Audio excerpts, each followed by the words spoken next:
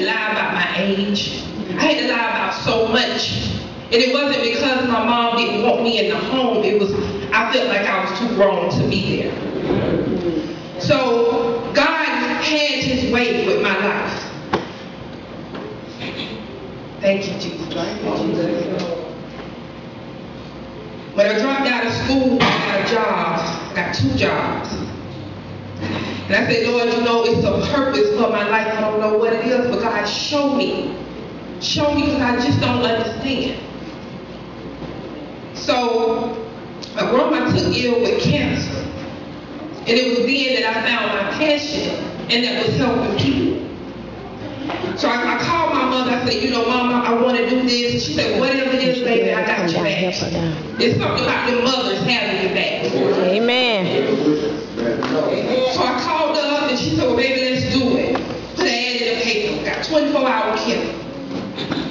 I didn't have a dime, y'all. I took $700. I'm going to make a long story short, because I'm not going to tell y'all the story. I want y'all to read it. I took $700, and in 2010, I made my first $1 million. That's it. Tell me God can do it.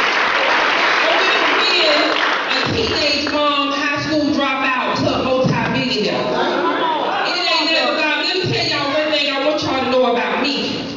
The reason why I named my book Blessings, because not only has God blessed, a lot of people think, I'm waiting on my blessings, but did you give a blessing? Was you a blessing to somebody else?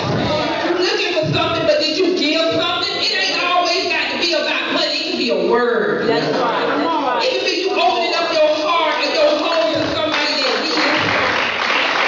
See, we got to know where our blessings come from. We be wanting things from God, but we don't want to give nothing. And I know it wasn't nobody that God, nobody but God that walked with me this walk. And it wasn't all easy, honey. And when I tell y'all, when y'all read this book, it's going to be some things y'all going to say, oh my God, she went through that. But baby, don't feel sorry for me, because God had me the whole time. The whole time.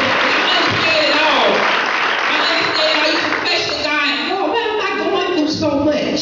He never answered. But he answered me in 2010 when I made that first million. He said, are you still questioning me, Shashicka? That's right. I said, thank you, Jesus. Lord, I thank you. I understand it. But my praise today in my book, I want y'all to be inspired. It's a lot of teenage moms. We have a lot of high school dropouts. We have a lot of kids that don't know how to find their passion.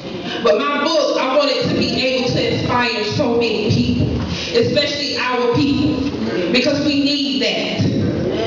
We can't do nothing without God. And God was with me. When I spoke to Prophet Shay, I said, you know, I'm going to be a blessing to you. And for every last book I sell, I'm going to bless you with 10% of the proceeds. She said, my God. She said, my God. You always blessing people. It's time for somebody to bless you. You guys ever see, I woke up this morning, I had a cold in my head, I had a migraine headache, and I said, you know, I'm not going to go. That was so big. I said, I'm not going to go because I'm not feeling well. And when I heard the news about what happened to Shay, it really made me sick. But God said, let me tell you something. If it was Shay, she would have walked in there with that migraine headache and that cold. So if she would have did it, why can't you? You guys, I love you. I want you to be encouraged. If you are able, please come out to the table and purchase a book. It will be a blessing to you, your kids, your mom, your dad, anybody in your family. The book is a blessing. And it didn't come from me. It came from God. So thank you guys. I really appreciate it.